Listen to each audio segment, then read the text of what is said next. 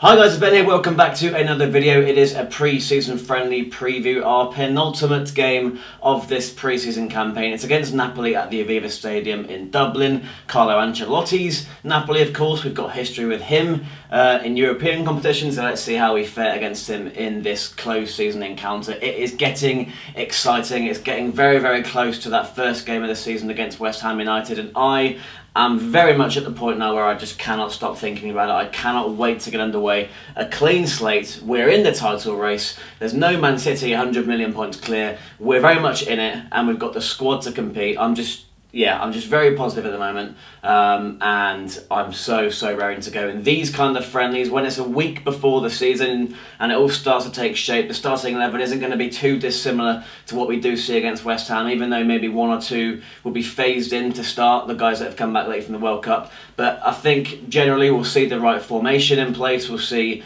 the real backbone of the side. We'll see Alisson for the first time. So there's lots to be intrigued about with this game. I know some of you may not bother watching the early domestic friendlies against the Tranmeres and the Blackburns as well, but this is the real business now. This is Jurgen Klopp showing us his hand basically. So yeah, I'm really gutted I'm not going to be in. I'm not going to be in Dublin. I've obviously went to New York to see the City game, didn't go to Michigan.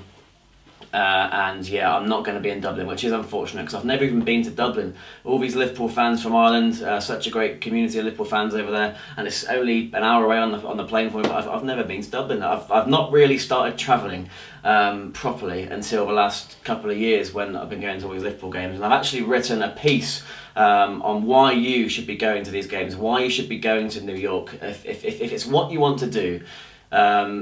Then and you're wishing that it was you, then you can do it. So I'm going to leave a link to that blog in the description. Go and read it, and yeah, I want to see more of you guys. I met some of you in New York, and I want to see more of you guys at some of these big European games. Even if you don't get a ticket, just travel to these cities, go watch the Reds, have a laugh. There's always events like Redmen TV will be doing events in bars, or the Anfield Wrap will be doing events in bars. You can go meet like-minded people, have a great time, sing with the Reds in town. That's what it's all about. So that's why I'm gutted to be missing this one, because there's so many good events happening around in Dublin.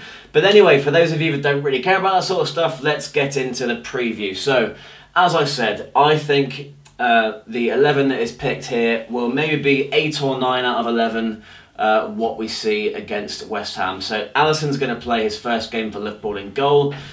The defence, now James Pearce is saying in the Echo earlier that Trent Alexander-Arnold, although he's only just come back from the World Cup, that he is pretty much going to be thrust straight into action. You know, Virgil van Dijk's obviously going to play. Andy Robertson's been there the whole pre-season as well. There's one more spot up for grabs alongside Van Dijk, which, you know, either Joe Gomez or Ragnar Klavan are going to occupy, with still concerns over John Matip's fitness. So some people seem to be preferring Joe Gomez. I, for one, think Ragnar Klavan is actually going to be the one that starts the season alongside Van Dijk, and you know, thus I think he'll start here. So just a bit of extra liability. You know, we've not really seen much of Joe Gomez at centre back. I know it's got to happen eventually, because you know the word has always been that that is what his long-term future is going to have in store.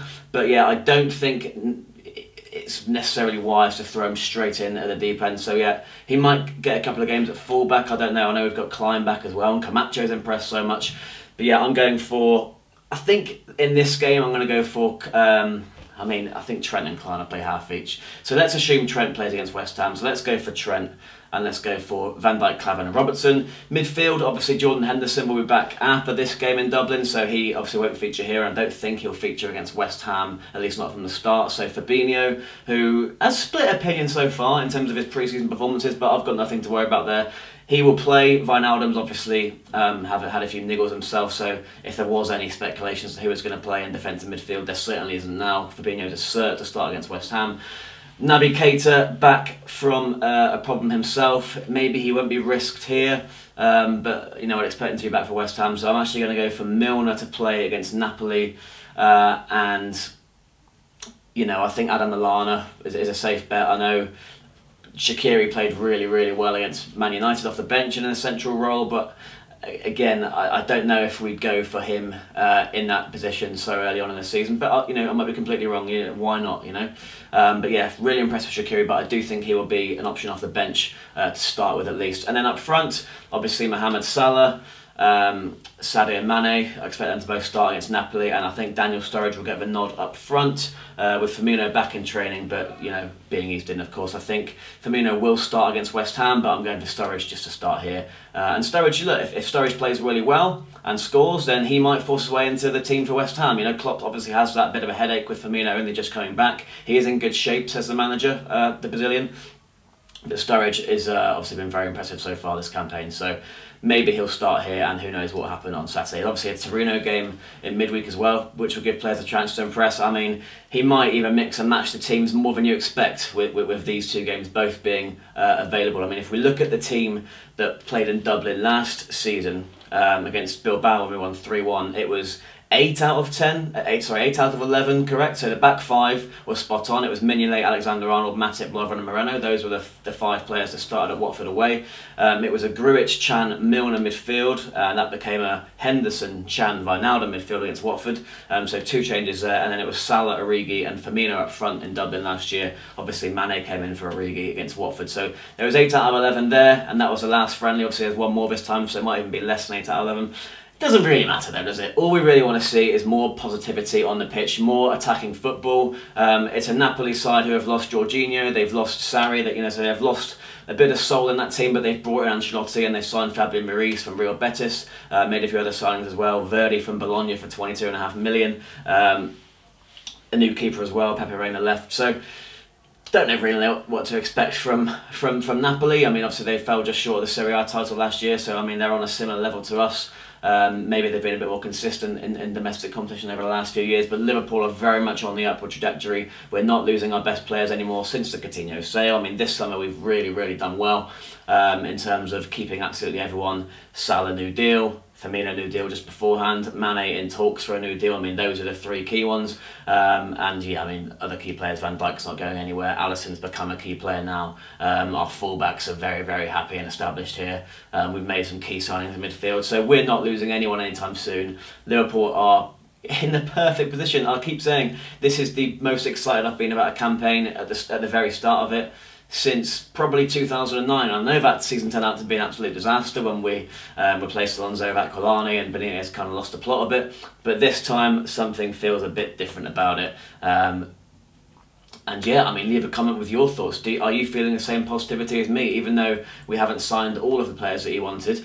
Let's not get too hung up about the fact that we haven't brought in another attacking midfielder, and let's not forget about the fact that when Klopp first came in, his mantra was he's not going to sign all the big stars. I know we've had to move with the times and we have broken the record for a keeper and a centre-back, and we have had to spend big. We are the biggest spenders in the Premier League this summer. We've probably had the best window in the Premier League this summer.